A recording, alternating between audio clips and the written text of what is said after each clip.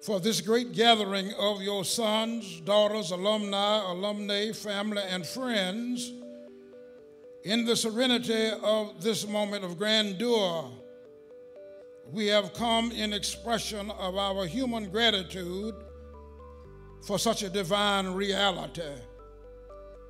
You've noticed that we've really taken special note of this date, April 23rd, 1951. Really something amazing happened in this building.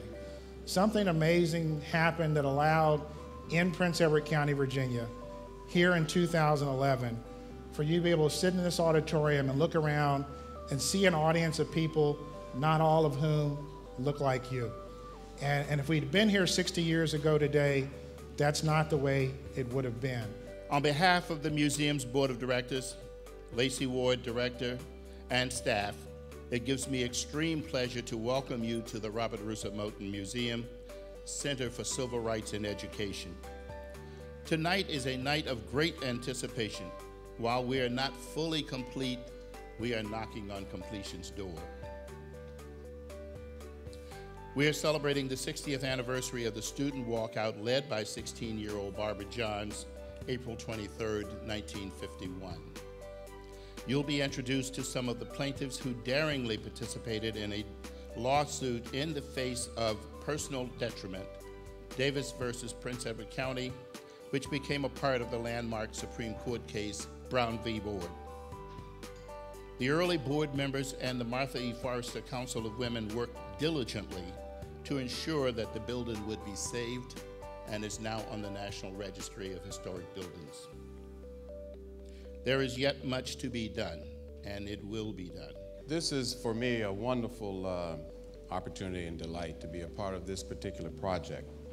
My life's work seems to be now to be involved as much as possible in telling the untold stories of people of courage, people of great character, such as the young people who sat in this room 60 years ago to make history.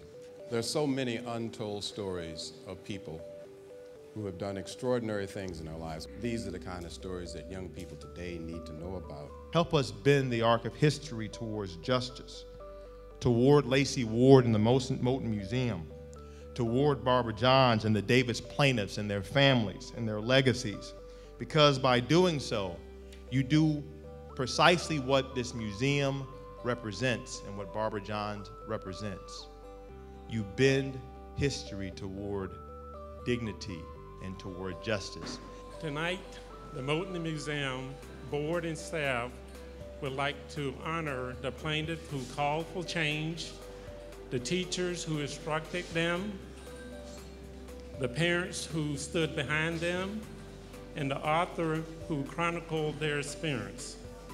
On April 23rd, 1951, a Moton High School student by the name of Barbara Johns delivered a passionate speech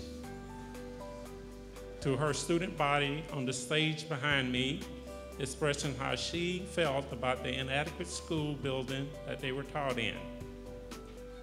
She convinced her fellow classmates to go on strike. On May 23rd, 1951, 1 year later, attorneys Spotswood Robinson and Oliver Hill filed suit and sued the County School Board of Prince Edward County and Superintendent of Schools T.G. McElwain. This case, known as Davis versus County School Board of Prince Edward County, became the first student-initiated case. This case was later combined with 4 other cases that became known as the landmark Supreme Court case, Brown versus the Board of Education, Topeka, Kansas. Tonight, we honor those students and parents who supported this case by becoming plaintiffs. Because of you, all public education is no longer so-called separate but equal. Rather, all children in the United States can receive an integrated public education. On this special evening, each plaintiff will receive a plaque. These plaques are slates from the chalkboard that many of the students were taught on, taken from the classrooms you visited this evening. Pass the word on to all of the children so that they'll know whose shoulders they are standing on. Well, because unless you know from whence you're coming, ladies and gentlemen, you don't always know exactly where you're going.